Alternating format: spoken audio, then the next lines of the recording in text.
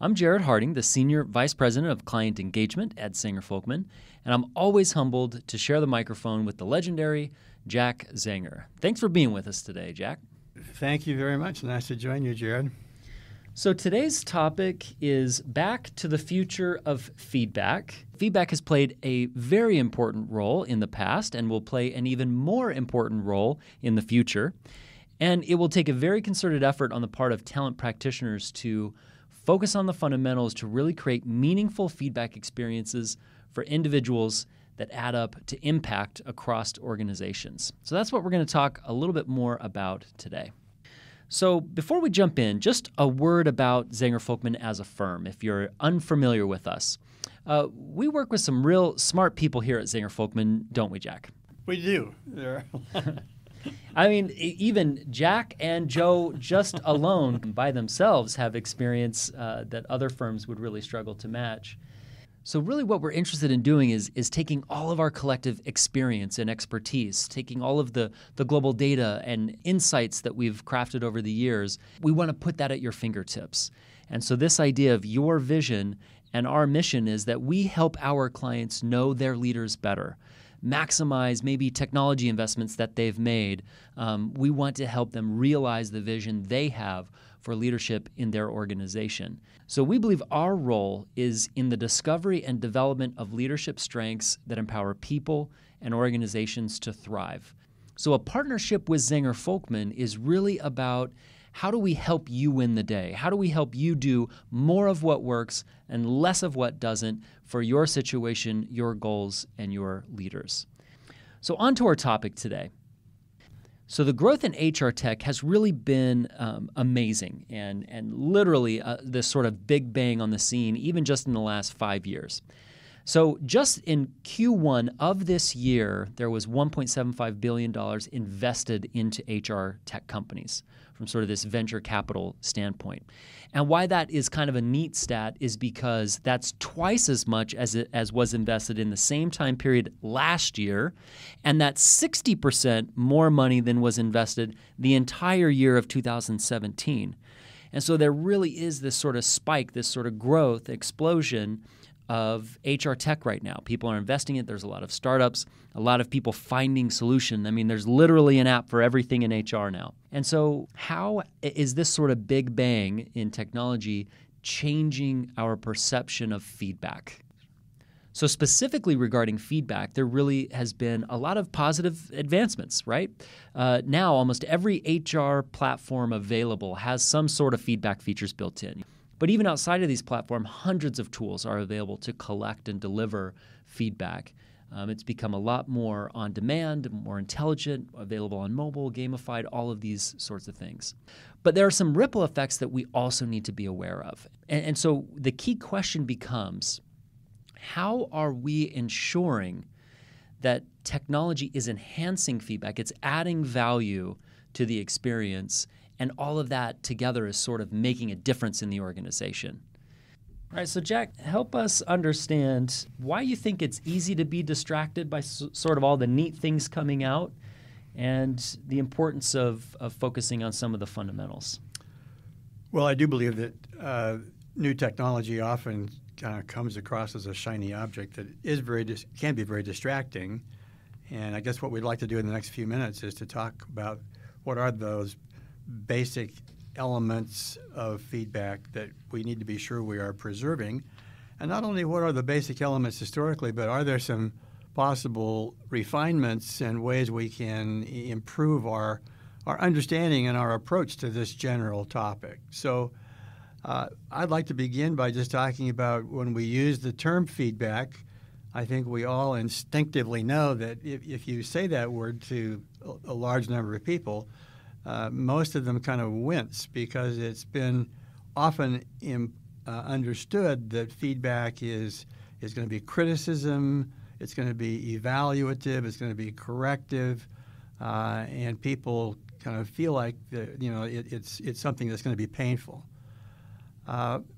We'd like to kind of propose maybe a new way of thinking about it because, indeed, in a recent article in the Harvard Business Review, Marcus Buckingham and Ashley Goodall kind of basically defined, that feedback was a fallacy, and that the cover of the magazine talked about it being a failure.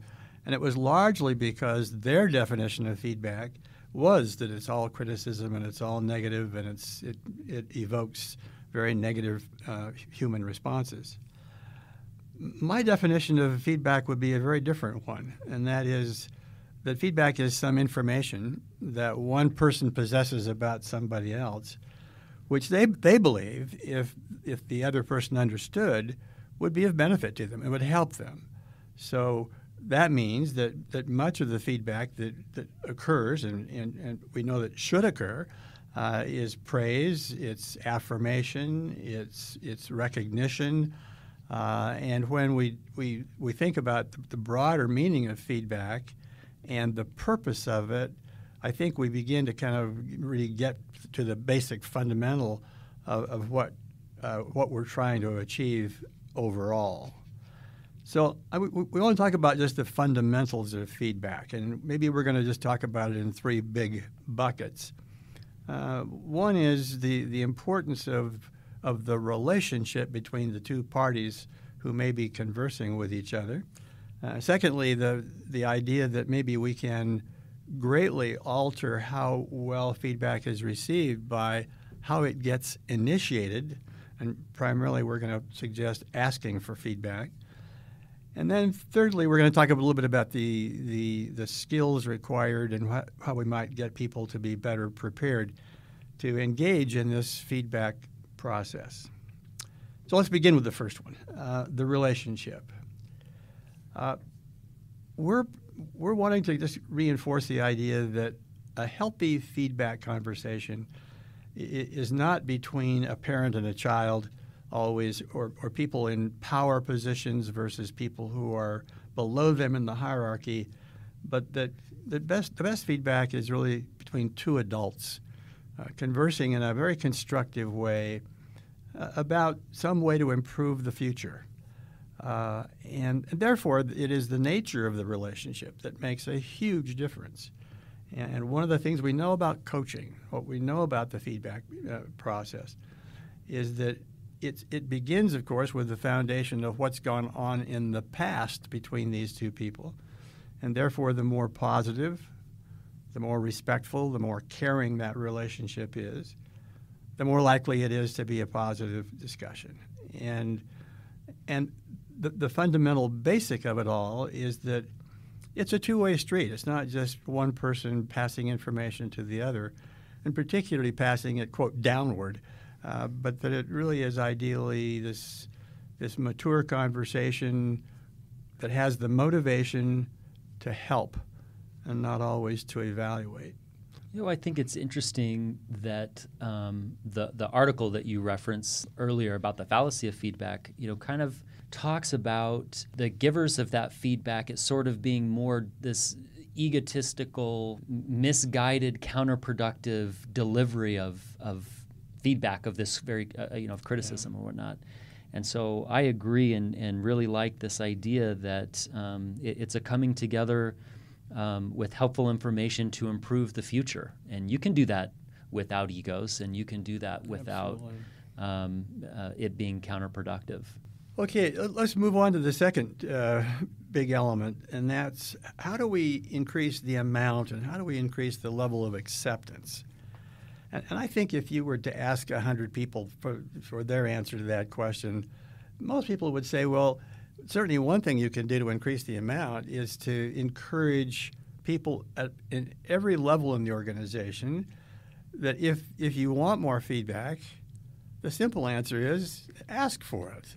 And if you could get people to just request feedback, you know that you're going to greatly increase the amount. And at the same time you increase the amount, that simple act of asking for it then greatly increases the level of acceptance, how much people will respond to it, understand it, and will be inclined to implement it. So we are going to make a particular point in just a minute here about the importance of managers not only being good givers of feedback, good providers, but that they set the example for the entire organization by asking for feedback from their subordinates. And I'll show you in just a moment kind of a slide that sort of shows the data that we have about just how powerful that is. As we kind of talk about that, though, let's just think about what it does when a manager turns to his or her subordinates and asks them for feedback. It clearly sets the example, clearly talks about the fact that it clearly communicates that nobody, no matter where they are in the hierarchy, they can get better and that they can benefit from information that comes to them from their colleagues. One of the basic criticisms of feedback, and again, this very often feedback evokes kind of negative emotions in people. But boy, that would go away greatly if people asked for it. And so the idea that by asking for feedback, not only it's not just a matter of measuring how many messages are given or how much they're understood, but it's the real measure of the value of feedback, we believe, is in how many messages were acted on, how much of that was really utilized. If you change how feedback is initiated, if it's not a surprise, if it's not a manager kind of catching a person kind of off guard, but it really comes as a result of people asking for it, we think it changes it a great deal. Let us just show you this one interesting slide on what happens when leaders ask their subordinates for feedback. Now, as a prefacing comment, we know that leaders who are good at giving feedback indeed are more respected than those who aren't good at giving it. But this slide measures one of the items in our 360-degree feedback instrument, asks the question, does your manager ask for feedback? And on the horizontal scale, you're seeing responses in terms of the degree to which your manager asked for feedback. And it's being plotted against how that leader is perceived in terms of his or her overall leadership effectiveness. And notice that on the left-hand side, those managers who are seen as being least prone to ask for feedback are at the 15th percentile, whereas on the right-hand side of the slide, you see those leaders who are prone to ask for feedback the most are at the 86th percentile. Digest that for a moment. Just imagine how the culture would change in your organization if managers set the example by asking frequently for feedback from their subordinates. What do you think, Jared? I mean, it'd be amazing, right? And you know, I think about a post I saw on LinkedIn, I believe, but it's, you know, if there's more truth spoken in the hallways than in the meeting rooms, right? Then you've got a problem, and how sometimes that's so true. But how much that can be avoided with managers taking some of that initiative, and it is scary, but it's much more scary when it's a surprise, as you mentioned, versus where if you are a manager, boy, you have that opportunity to sort of take some control and receive that feedback. Right. Okay, the third just general topic that we'd like to kind of discuss about how feedback can be improved is the whole idea of people being more skilled. And here I guess I want to introduce one more dimension, and that is when we think about this, we would often think about it being skill in giving feedback. And I'd like to emphasize that there's two kinds of skills. One is the skill in giving, but the other is the skill in receiving feedback.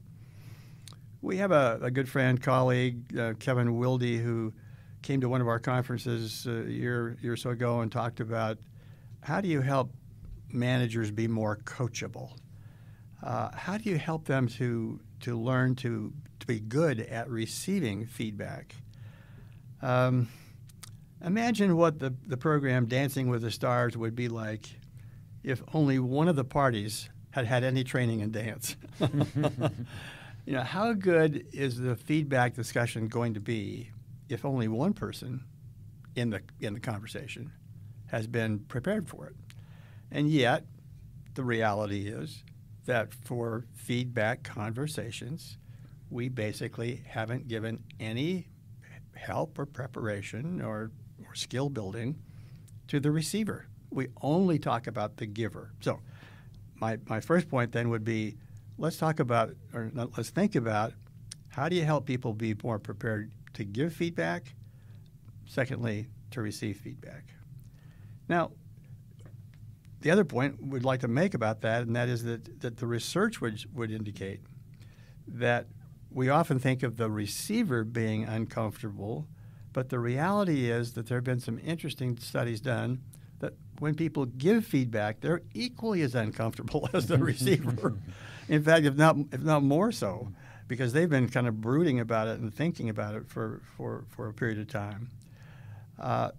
We believe that giving managers, giving colleagues in the organization some skill-building experiences that help them to have a framework that they can follow in the feedback process, a path to follow.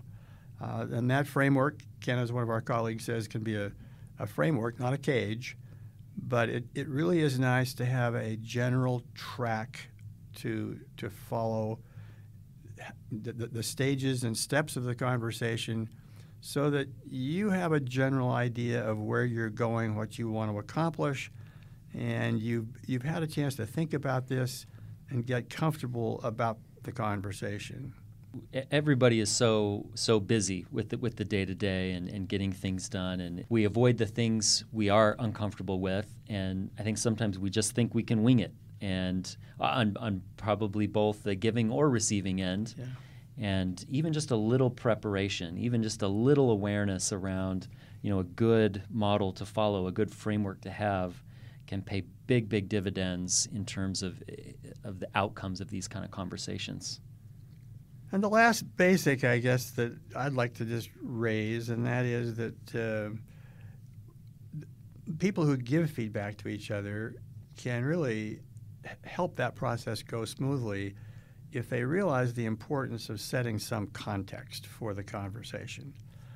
When you go to a movie and you see things about to happen, often you get a warning about whether this is going to be a happy, cheery, joyful event or whether it's going to be kind of a scary, somber, negative kind of experience.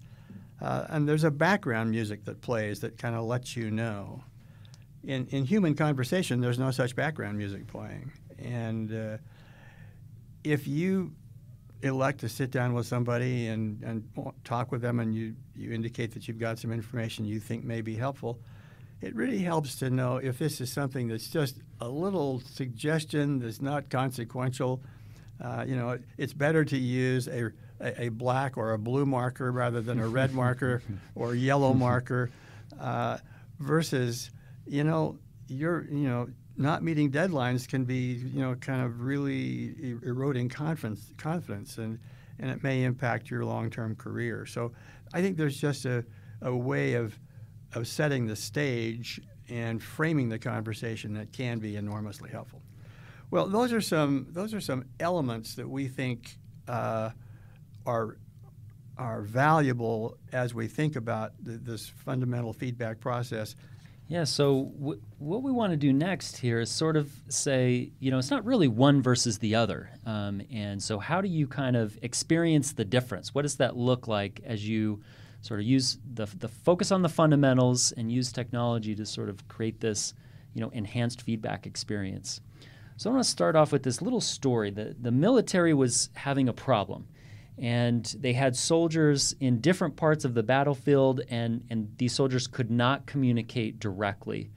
And so the military needed a device that could assist in sort of the coordination of maneuvers and flights and attacks, et cetera, with all of these soldiers that that couldn't communicate directly with each other out in the battlefield.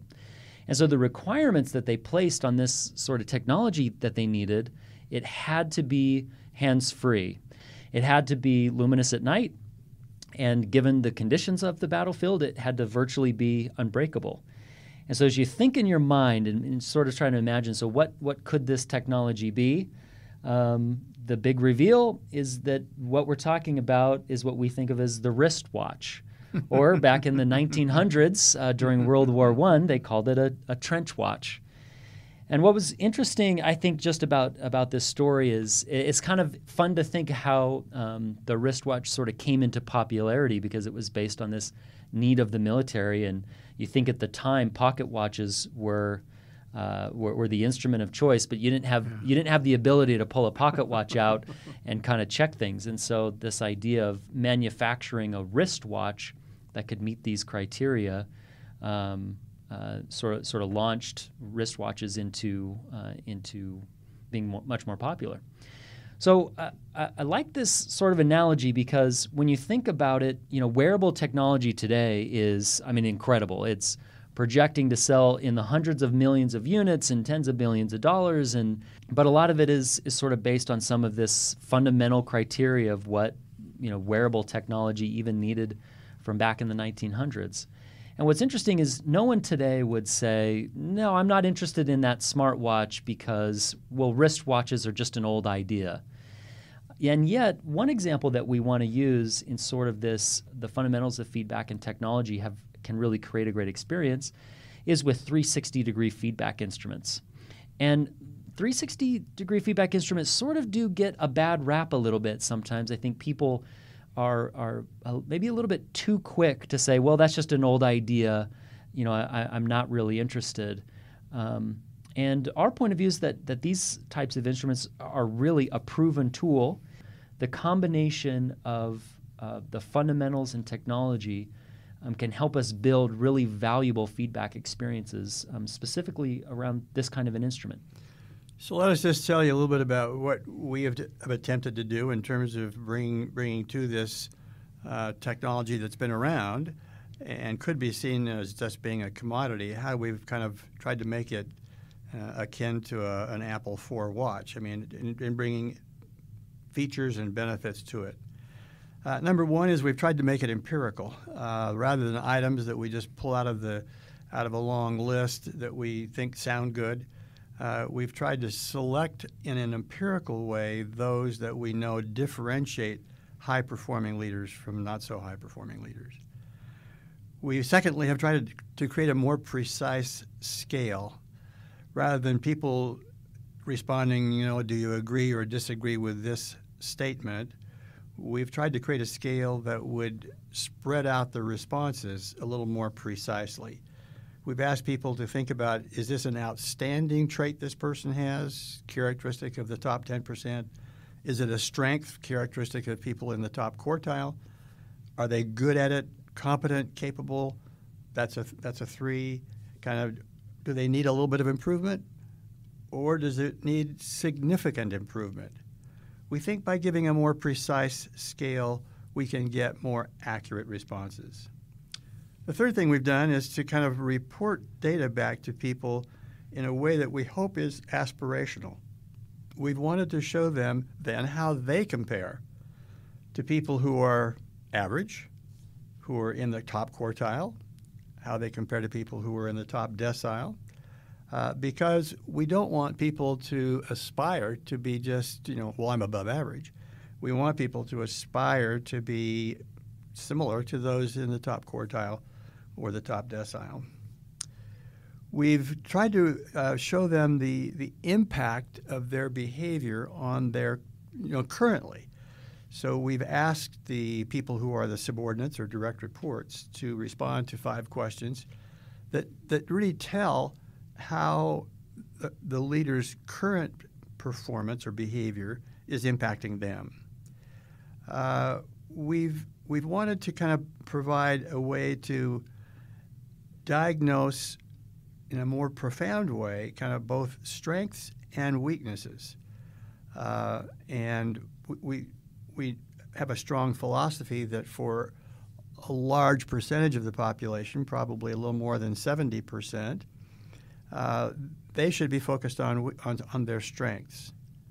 But that means that there is about 29% of the population who possess some behavior that really is getting in their way. And therefore, how do we help them identify that? And through the written comments, rather than asking for written comments that would be any suggestion for making you a better person or a better leader, we're asking people to focus their comments on, does this person possess any fatal flaw that really is getting in their way? Tell us about that, rather than having a long laundry list of how might you be a more effective human being. So, those are some of the kinds of things. So we've been very concerned about data security and confidentiality, and so a good 360-degree feedback instrument in today's world needs to be very robust and very, very secure. When you ask organizations to engage in this in a broad-scale way, it needs to be a relatively short, very efficient instrument to avoid survey fatigue. And then we want to be sure that the report is easily understood by a mere mortal. We don't need a PhD psychologist to interpret the results. It needs to be understandable for the layman who is just reading this report, and we believe that's very possible. And finally, the link to the development planning process. I mean, the purpose of this whole feedback endeavor is to give people information that they can use in their development planning. So creating practical ways to tie development to the feedback report, we think, is really crucial. And those are some of the refinements that we've seen built into to the more sophisticated feedback instruments. Yeah, so there's this phrase we're all familiar with: if a tree falls in the forest and no one's around to hear it, does it make a noise? And if you sort of have a great tool, but you're missing the elements that can really help with behavior change, do you actually have a great tool? And so with all of these enhancements, it's really what you can build around it to help make these things meaningful and make the experience impactful. And so we'd like to share a video with you, and we don't usually share this sort of promotional marketing type videos within our webinars, but this one is unique in that it's one of our clients, and he is sharing his personal experience with the Zenger-Folkman 360 feedback instrument. And so as we watch this video, I just invite you to notice how he highlights some of these elements that Jack has mentioned, enhancements to the tool itself. But as you listen to the results of his experience, it was really the overall experience that created the impact for him personally. So we're going to go ahead and play this video now.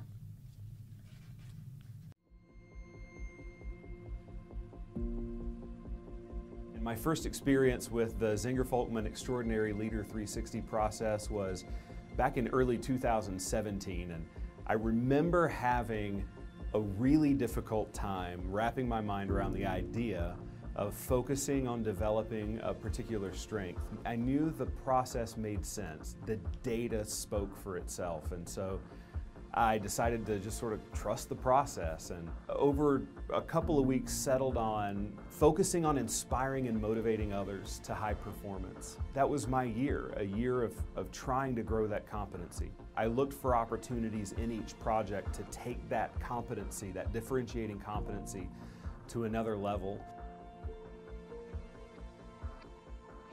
In 2018, I got an opportunity to reassess. It was about 12 to 14 months later.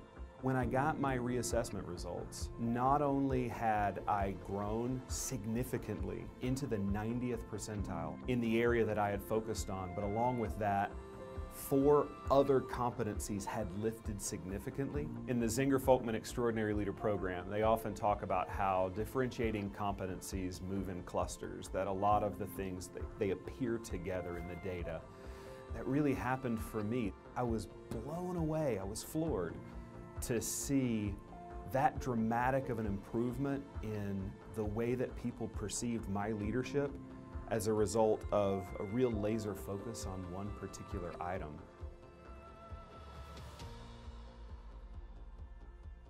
The other thing that I found unique to this process alongside the strength-based focus was just the richness of the reporting and the data. I hadn't seen a report that was as clear and focused, but also as deep as this report.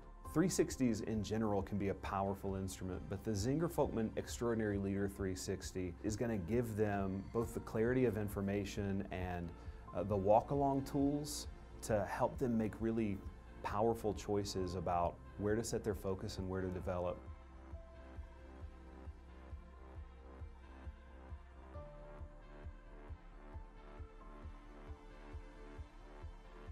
The particular partnership that we've developed with Zenger-Folkman and the way that they've come alongside us to create a plan that works for our people, it really is a positive experience, and we're seeing more and more eagerness to jump in and take part in it as a healthy part of leadership development.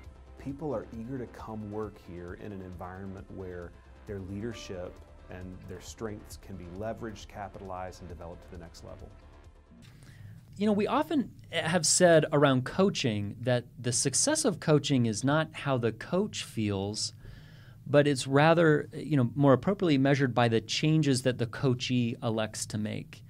And I would say that similarly, the success of a 360 feedback experience should really be measured by the changes the participant elects to make, rather than by all the nuances of the tool presented. These things are important, the technology components, but it's how are we really enabling behavior change to take place regarding the tools that we use. So I was listening to an HBR IdeaCast the other day, and the gentleman that was being interviewed had mentioned 360-degree feedback instruments and how he was a fan, but he said, but it's what you build around it. What can you build around it that's going to be impactful? So the first element here is involving others, and there's a lot of studies that have been done that demonstrate the benefit of involving others in your own development plan. I mean, the idea is simple. If you share your plan with others, it creates a level of accountability that you're not going to get otherwise. And luckily, technology has made this sort of sharing of the development plan and involving others a lot easier. One particular role that's important is the manager. And manager involvement is important because the manager is in a really unique position to increase the perceived value of the development experience, because they can they're aware of the daily activities. They can help connect the development goals to the company's overall plan, and so they're in a really unique position to help the individual make an impact and achieve success in their development plan. There's this really interesting study done back in the 1930s with this company called Hawthorne Works in Illinois, and they were trying all sorts of experiments to see what would improve employee productivity. They changed the lighting, they changed people's compensation, they moved workstations around, they made workstations super clean, and sort of what's now called the Hawthorne effect was that a lot of these changes did result in increased productivity, but for short periods of time. And sort of what came out of this was that the result was less about the variable of the experiment, whether the lighting was bright or dim, and it was more of the workers responding that someone was showing interest in them. And, the ideas of mentorship and coaching and managers showing sort of this interest in people's careers and in their development can have a significant impact on the success of others, specifically, using the 360 feedback experience to be able to grow and develop and improve. And it strikes me, Jared, that there's two separate effects almost. One is that by involving your manager and by talking about your results with your direct reports or other people, you clearly are getting their personal assistance and help in your development. But at the same time, it's also a sustainment tool, and it's an ongoing process in time that is then more likely to have you bring about profound change. The second thing we want to talk about is this function of 360 providing people information about their strengths. And I would also kind of say that along with their strengths, what it does is that it points out their weaknesses. You know, when you do this, you can be doing it with two different objectives. One objective is we want to help every participant get better, a little bit better or somewhat better. That's one objective.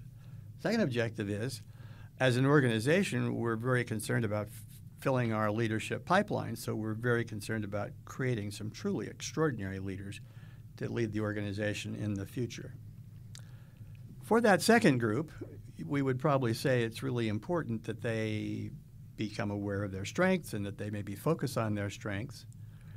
But let's not forget that first group, that we're trying to help everybody be a little bit better. And so if there are indeed nearly a third, 29% of leaders who possess some distracting behavior that's getting in their way, don't we want to help them define what that is and know what to do about it? The next item is really about context, and a significant criticism of leadership development sort of overall is that it doesn't do a very good job of acknowledging the situation or the context in which a leader operates. And leaders can sort of be inspired and motivated in the moment, but we all know that truly effective methods of driving personal change recognizes the importance of how an individual interacts with their environment. And in sort of the Zenger-Folkman 360 feedback experience, we utilize what we call the CPO model. The C, your competence, and P, your passion, are elements that maybe sort of come naturally and that we're able to talk to, what are we good at and what are we excited about. However, we often forget this last piece, the O, and we invite leaders to consider that organization need. How can you leverage your skill set, your strengths, your passion, what you're excited about, but to fill an organization need?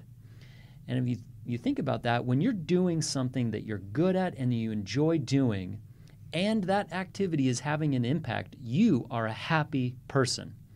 You're loving going to work, you see the benefits, where absent of that context, you could be really good at something, be incredibly excited about it, but if there's no impact, if there's no sort of recognition, that could fall off really, really fast. And there's, maybe no engagement, and there starts to be sort of burnout and these kinds of things. So understanding the context and really helping leaders add that element in as a part of their overall experience is going to help them focus on taking significant advancements in their leadership and adding this sort of context and providing clear models that will help them evaluate their role, their position in an organization, and aligning all of these elements together is an important piece of building around this sort of 360-degree feedback experience. Okay, the next thing we want to talk about in terms of helping to kind of make that bridge between the 360 feedback instrument itself and how people develop a development plan that really begins to be implemented. One of the discoveries that we made was this idea of cross-training. That for every competency that someone wants to develop, there are often a handful of other behaviors which are statistically significantly correlated with that. And so let me go back to the thing I had said earlier. If you have a leader who is really working hard to become ever more effective, who has a lot of potential, clearly cross-training is often used by the most elite athletes who are really pretty good to start with, but they want to do a variety of other things to become really outstanding in their sport. And so the idea of cross-training allows someone who's really good to become even better. And that approach applied to leadership is particularly applicable to our high potential leaders. At the same time, though, we found that we've seen that people who have a serious kind of fault can often benefit from those cross-training recommendations. It helps them to overcome that serious weakness. So this new approach to building better behavior can apply to those who are building strengths and as well to those who are working on weaknesses. So the next one here is sort of one of these elusive ones that we continue to talk about, but it's how do you sustain momentum? And we recently wrote a white paper emphasizing how sometimes the idea of sustainment sort of becomes this box we need to check or just one other step in a learning initiative, and that leadership development itself is really more of a behavior change initiative. And in our paper, we invited people to sort of ask the question, how can I expand learning? How do I create the idea that the workshop or the coaching call or the feedback report, these are not, this is not the peak of learning, but what follows is a journey, and the pinnacle of learning is really something to attain. And so we need to create the conditions for leaders to do their best learning again and again. And I really like what Jack had mentioned when we were talking about manager involvement. You want a great way to sustain momentum. Manager involvement is a piece that's in place that can really drive that over time. And this in today's day and age, I mean, there's so many technology tools to help us track goals and offer support and access to things like social networks and these kind of things. And there are other things. Do you create team development experiences? Most likely it's going to be a combination of multiple things. One of the successful tools we've implemented in the Zenger-Folkman 360 feedback experience is what we call the Pulse Check survey. And this, I'm sure you're all familiar with, but simply it allows participants to select and receive feedback on a very focused set of behaviors that align with their personal development goals. And so then this sort of quick turnaround on getting that feedback on these behaviors for the goals that they're currently working on, it allows them to see them if they're making progress. It allows them to understand, do they need to make sort of a crucial pivot if they're going to be successful with their development plan? Are they working on the right things, or do they need to make some adjustments? And so there's still a lot of work to be done in this area, no doubt, of sustaining momentum, but continuing to apply tools and take advantage of opportunities to expand learning is really fundamental to the overall experience, specifically with 360-degree feedback. The final topic we'd like to talk about has to do with flexible delivery. So I guess at the worst end of all this, it would be that we occasionally hear of organizations who make a 360-degree feedback process available to their managers. They have them select their respondents. A feedback report is prepared, and the company mails it to them. And they receive it sort of, in the mail, and they get this, and they read through it, and they kind of, I guess, ponder its findings, and then they put it up on the shelf or in a drawer, and that's it. We think that's kind of malpractice. We think that the whole process deserves a lot more than that in order to really take advantage of its potential. So through a variety of possibilities, it can be a day-long workshop, a half-day workshop. It can be internal coaches, external coaches, peer coaches. But we're seeing just a great deal of flexibility in the way 360-degree feedback is delivered. But this ability to kind of make sure that there's a strong connection between the information derived by the instrument and people's personal development planning, and then how they go about actually implementing that, that's the key to making the feedback instrument into a truly major development experience. Overall, we are sort of exploring the idea of what this explosion of technology has sort of created, and how a focus on the fundamentals can create meaningful experiences. It's also very important for us to receive feedback. So I'm following Jack's advice, and I'm going to be asking for feedback now. And this is very important to us with these webinars, as we do these every month, to be able to get your input and your insights into what we're talking about and future things that you might like to have us talk about. So today, the feedback survey is, you can see the link there on the screen. We'll also provide just a clickable link in the chat window. But the link you type in, and this all has to be lowercase. It's bit.ly/ZFJune19. And so if you will go there, and we'll leave the link up so that you have the opportunity to go take that, and we will be giving away 10 copies of our book, How to Be Exceptional. And so we encourage you to go participate in that survey and give us some feedback. Thank you very much for participating in today's webinar. We reaffirm that we do not believe that feedback is a fallacy. We do not believe that feedback is going to fail. We believe that it has enormous benefits to people. The basics are what really count, and we're pleased to see the advent of technology that will greatly help in the collection of the data, but it certainly will never serve as a substitute for the real substance and the fundamentals of good feedback.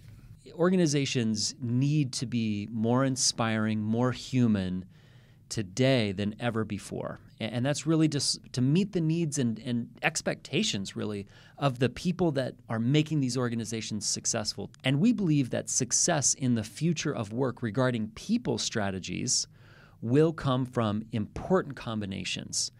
Things like the focus on fundamentals with the enhancement of technology. Things like what we talked about around 360-degree feedback, which is having proven tools combined with powerful experiences. And the organizations that are the most successful with that will be able to handle sort of all of the unknowns that are going to approach us in the future. And finally, thank you to you, our audience. Thank you for spending some time with us today, and not just for your time, but thank you for being interested in these kind of topics, and thank you for wanting to make your organization and the future of work more inspiring for everyone.